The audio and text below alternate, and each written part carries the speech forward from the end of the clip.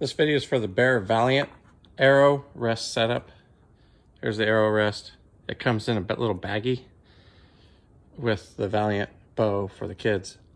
There's no indication of how it goes on.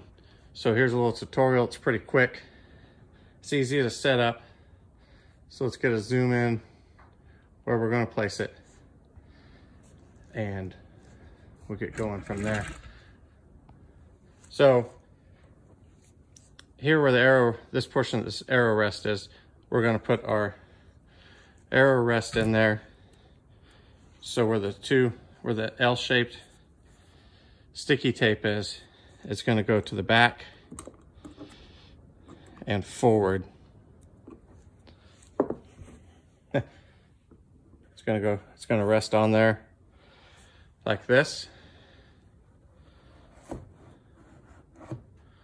So we just peel our backing tape off, expose the self-adhesive tape, and set it up. You want to try to get it as even as possible. Right in the middle, level. And there you go. And that's how it's set up on there. So when you get your arrow in, your child is able to shoot this thing fairly easily. It really helps. My youngest shot this without the rest on there for a little bit until I got this on because he was so excited to try it. It's very difficult. Arrows go all over the place. And so here's how it rests on there.